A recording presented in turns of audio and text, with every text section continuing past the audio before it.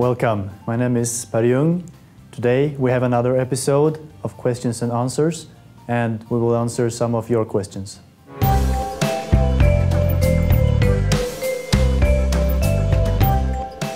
We have different methods for trimming. The simplest form of trim, commonly used on general aviation airplane, is trim tabs, and they are located on the elevator. They can be either electric, mechanic or hydraulic, and they can be controlled from the cockpit. You will also have a trim wheel or a switch on your yoke. The reason why we trim is that we want to cancel out any control forces, and we trim for a certain airspeed and thrust setting. If your plane is equipped with trim tabs, they will move in the opposite direction. If you want to trim nose up, the trim tab will move down and the elevator will move up.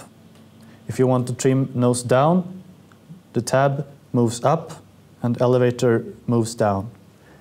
The negative side is that you will have less control authority, more drag, and also a less CG range.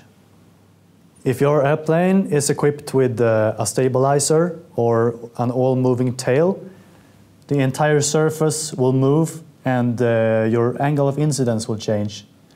This is good for several reasons.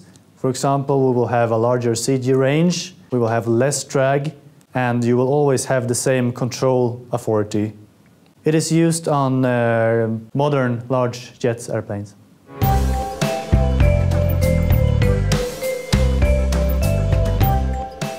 AIRAC stands for Aeronautical Information, Regulation and Control, and it contains information about nav aids, terminal arrivals and departures, runways, and so on. This information is updated in the navigational database of the aircraft and is read-only, meaning that the pilot cannot make any changes. 2 AIRAC cycles are loaded, the current and the recent version. An update is mandatory every 28 days. The ground crew loads this new information into the navigation computer, and then the pilot can activate it via the CDU.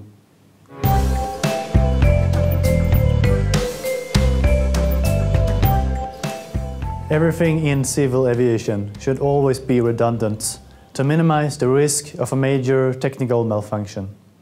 From structural load-bearing redundancy, emergency oxygen supply, to multiple hydraulic systems, we are striving to have 2 or more components of everything, even pilots. If you are flying in a large airliner, you will probably have 2 or even 3 autopilots. They are both used simultaneously in an autoland and are required for any automatic precision approach.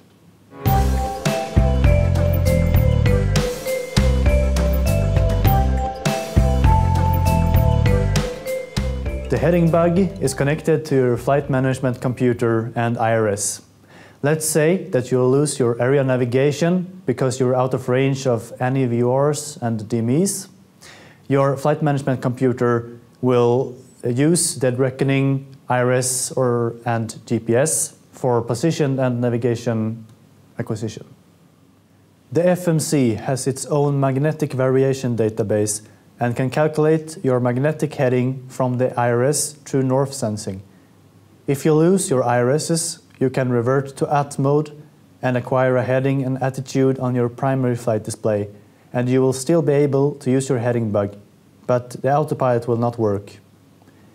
The IRS knows by itself where true north is and can sense the accelerations and movements of your plane, so you will always keep attitude and heading information. So the answer to your question, yes, if IRS is working.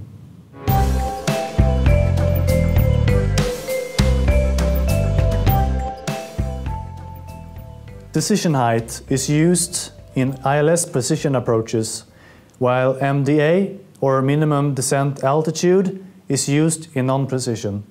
When we are using decision height, we have to decide about go-around or landing at the height.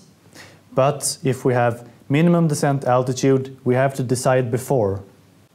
When we fly category 2 and 3, we will use the radio altimeter for decision height, but when we're flying category 1, we will use the barometric.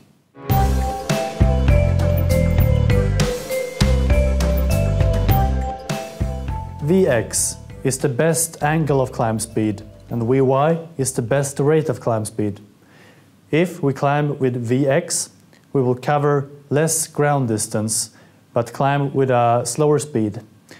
If we climb with Vy, we will have a better rate of climb and a higher airspeed. The best climb speed, Vy, for a jet is minimum drag speed, and for a propeller it is 1.1 multiplied by the stall speed. It's also important to know that you will have a better rate of climb in a clean configuration. Flaps is good to reduce your takeoff distance, but will reduce your vertical speed. And if you want to avoid obstacles, the best speed is best angle of climb speed. So I hope you found this video informative, and see you next time.